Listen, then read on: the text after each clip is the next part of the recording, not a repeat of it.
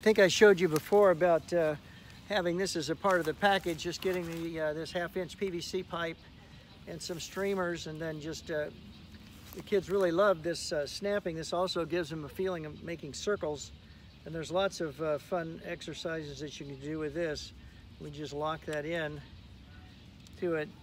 You know, we'd cut these down the right length, but basically with this we're wanting them to make circles.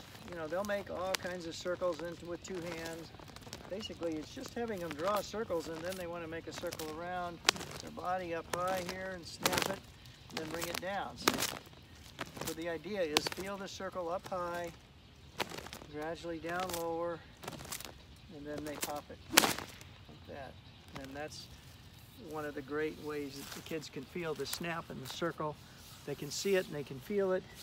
If you have a way to videotape them on your iPhone swinging, they'll be able to see such an amazing circle when you can do it, and also put it in slow motion on your iPhone. The kids really see the circle, the way that the club moves through.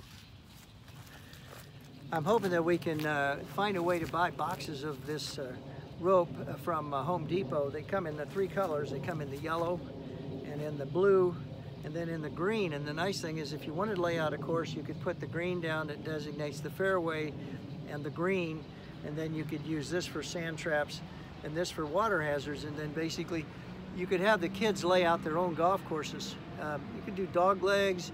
You can put the sand trap in the front or on the side and teach them all the different rules. If you wanted to use kite string and make that like an out of bounds, where if they throw the air golf flyer or they roll the ball over that, any of the games, then you would teach them what the rules are for that.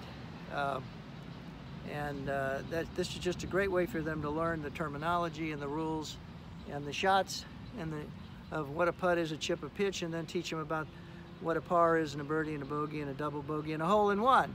Of course, with all these tools, you can have it to where they set up where they have a very, very short shot that they can get in and make a hole-in-one, and that will mean the world to them. We'll just need to figure out these fun games and challenges, and main thing is to have fun.